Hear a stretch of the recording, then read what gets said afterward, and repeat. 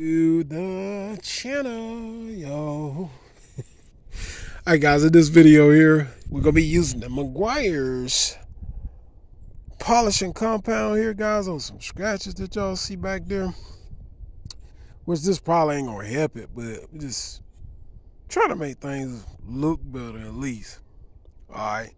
It says here, meguiar's polishing compound restores brilliant to dull finishes, removes light swirls and hazing. Alright, and that's all we trying to do. And this is a severe scratch. Matter of fact, I really don't even want to work this part because I know that I could see the paint going right here. But being it's so bad that I'm gonna just try to work this whole scratch area. Alright, so we're gonna see what it'll do right quick, like, guys. And we're just testing different products. That meguiar's Ultimate Polish did an excellent job on that scratch back here. As you guys see what I didn't touch compared to the part I worked.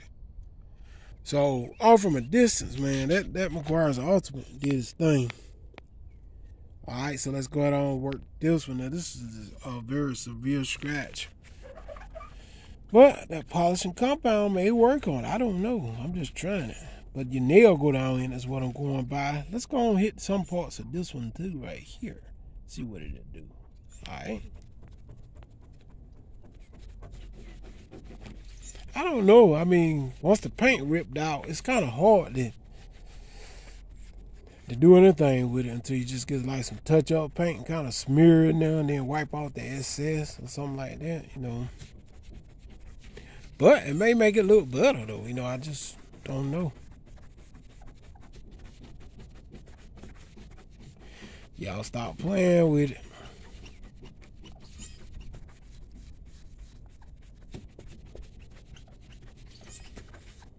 All right. Now, like I said, I don't care what product you use.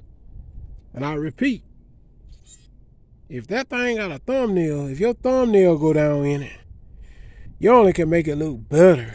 Because after that, no matter what you use, I don't care whether it's meguiar's, Turtle Wax, Chemical Guys, Manzana, Adams, or whoever, once that thumbnail go down, ain't nothing gonna be able to remove it but some paint. So, alright guys, so let's go ahead and buff that off. All thing gonna work there is some paint. Now it make it look better.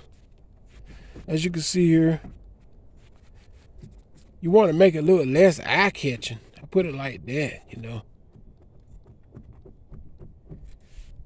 But at 100, nah, you can see the lightest part of the scratch is trying to disappear.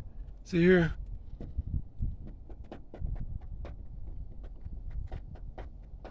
All of them slightly nail hidden it, so that's telling me a lot of thumbnail. But you can see it actually worked, especially in this area here where it's lighter. You can see where the scratch is actually trying to disappear up in this area here.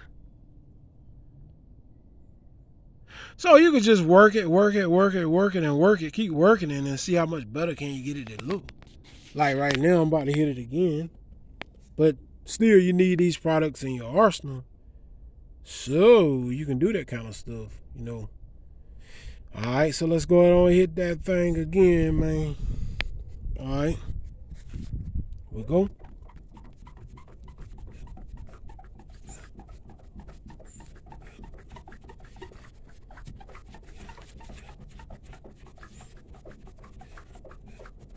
Alright.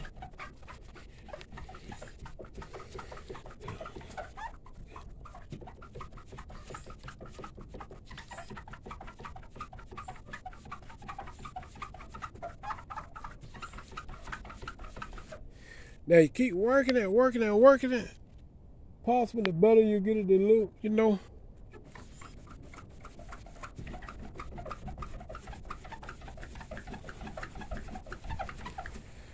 Alright, now once you work products like this in, you can use a cutting pad or DA or something too.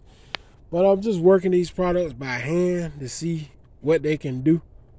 So now you just buff it back off, man. But you need these in your arsenal to do a lot of different tasks. You know, you can use this on glass as well to take out water spots and stuff.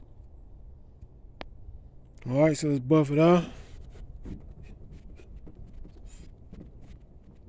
Now y'all see it look better.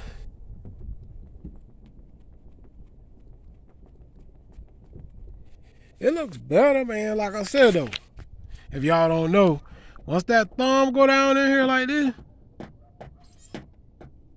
and you hear that, ain't nothing gonna remove it 100% because your thumb's sinking. See there? All you gotta do is take your thumbnail. If you hear that noise right there, they ain't coming out. It's dug deeper than the paint. See? You can grind on it all day. It ain't gonna disappear. We just try to make it look better. So hit that subscribe button, man. Let's share some products, man. Just working on some scratches. Till next time, I'm out of here. Stay tuned for my next one. Peace.